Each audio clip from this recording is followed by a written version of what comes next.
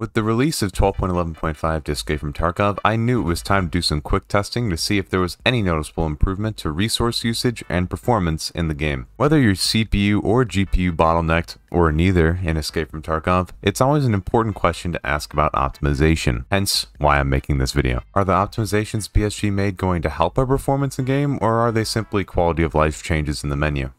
Today, I'm Clem in time to help you out with your performance. Before we jump in though, I'd like to mention that most of my commentary after this point is from my Twitch, link in description, which is where I will be recording these tests in the future, just to see if there was any performance impact with each update. So, if you want to participate in those, or you just want to hang out, either way, I'd love to have you there.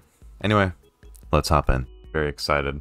Oh, let me get MSI Afterburner open too, because we're going to use that for testing here. I know exactly where to go, because I made a test video with PostFX in that one little like garage area on reserve, so I'm going to cross-reference that and see if there's any like usage difference.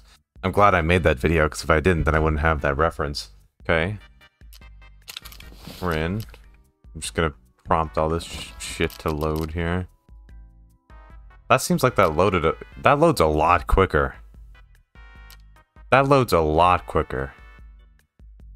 I mean, like, it stutters for like a split second when it loads, but that's a shit ton quicker. Holy crap. Okay, yep, all this is reset. Hold on. Crash shadows off. Oh, and also, since people were complaining about my GPU temperatures in the last video, I'm gonna set my fans to be at relatively high speeds so that people aren't afraid that I'm melting my entire setup with an 82-degree GPU. And then the video didn't capture for all of my testing until I actually did live runs. But what I can do is provide you a summary of what happened within those tests. Essentially, we found no performance improvement due to the changes that they made regarding shadows. However, there was a pretty good loading time decrease when going into raids, at least from what I saw. I loaded into my offline raid, which normally took maybe 50 seconds to a minute, in like 35, which is a pretty good increase, and I think that'll help you get into your raids a little bit quicker. But like I said before, there was no performance benefit when actually in raid. But again, it all comes down to your personal testing with these settings. I cannot sit here and tell you, regardless of system specs, that X setting is simply the best for you. Tarkov is, again, still in beta, and they're still working to actively optimize the game, hence why the reaction of everybody's systems to running the game is going to be different. I have been actually preparing a video talking about this exact topic, about Tarkov optimization, for a little bit now. I even recorded the voiceover before this came out, and then, of course, this came out, and then I was doing some testing. So I'm going to take a small snippet of what I recorded from that session and put it into this video. So if you guys are either CPU or GPU bottlenecked, here are some quick tips to help you get at least a little bit more performance through the Tarkov settings, if anything. Past me from a couple days ago, please take it away. So starting off, if you are CPU bottlenecked within Escape from Tarkov, my best advice to you within these settings is to lower your texture quality and overall visibility. Besides this, there isn't much hope for you guys, because Tarkov barely has any settings that are catering to low-end CPU users. For that, I would refer to optimizations outside of Tarkov, which I will be making a separate video on in the future, that'll probably be linked in the end card whenever it is made.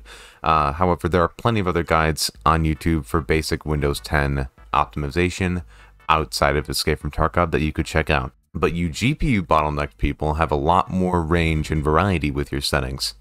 To get the best bang for buck out of mine, because that's what holds me back sometimes, I went for reducing shadow quality and visibility to their lowest, followed by disabling HBAO, SSR, and setting anisotropic filtering to per texture. This helped reduce the strain that all those fancy God ray and reflection effects had on my GPU, while also cleaning up the screen, allowing you to see through said lights and reflections a bit easier. Do keep in mind though that Tarkov in general is a very GPU intensive game, and turning off the shadows and everything really doesn't bring a whole lot in terms of performance. From my tests, I saw roughly a 15 or 20% usage difference between having shadows at low and having shadows at ultra. So if you have a really bad GPU, turning off these effects may not even give you much of a performance boost at all in the long run. Then again, you'll have to do that testing for yourself.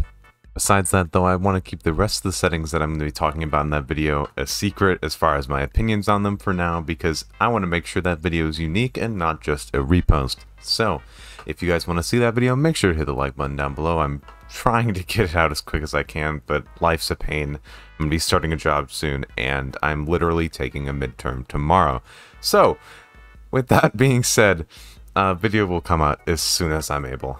I'm sure you guys understand, it's just life sometimes. But with that out of the way, I hope you guys enjoyed the video. Really tried to get this out and get you guys something in the meantime while I'm waiting to finish this video about optimization. So thank you guys for watching, and this is Clem, locking out. Later.